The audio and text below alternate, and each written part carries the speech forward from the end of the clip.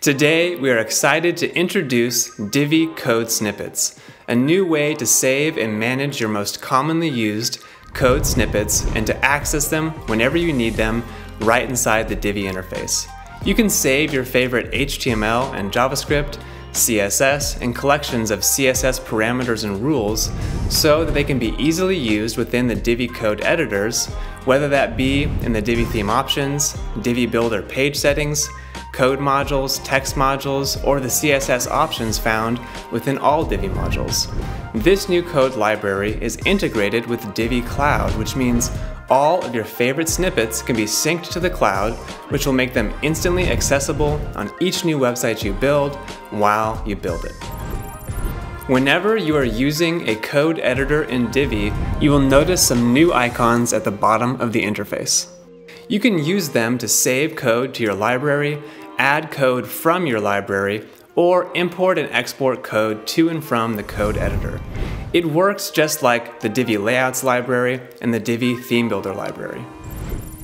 If you want to save a snippet to your library, click the Save to Library icon to save all of the code currently in the code editor, or use your mouse to select the specific code within the code editor that you would like to save, and then click the Save to Library icon to save only the code you have selected.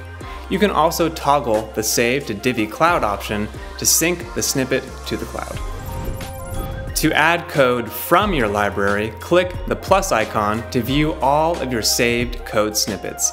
You can use, organize, edit, delete, duplicate, and import and export snippets from your library within this pop-up. As you can see, the code snippet I just saved is now available in my library, synced to the cloud, and it will be waiting for me here the next time I want to use it. The Divi Code Snippets library is useful in so many situations. If you search Google for Divi Code Snippets, you will find all kinds of snippets that designers commonly use to customize the appearance and functionality of Divi, whether that be via a child theme or Divi's code options. Now, you can save those snippets and properly organize them within your library and sync them to the cloud so that each time you start a new website, those snippets will be waiting for you. You might have some CSS rules that you commonly apply to Divi modules using their CSS fields. You might have completely custom elements built using the code module, including custom HTML, JavaScript, and CSS. You might have JavaScript hacks or CSS tweaks that you commonly paste into the Divi theme options. Your entire child theme's CSS could even be saved as a code snippet instead of as a child theme. And the best part is that you can organize all these elements inside of Divi and manage your code library in a much more intuitive way.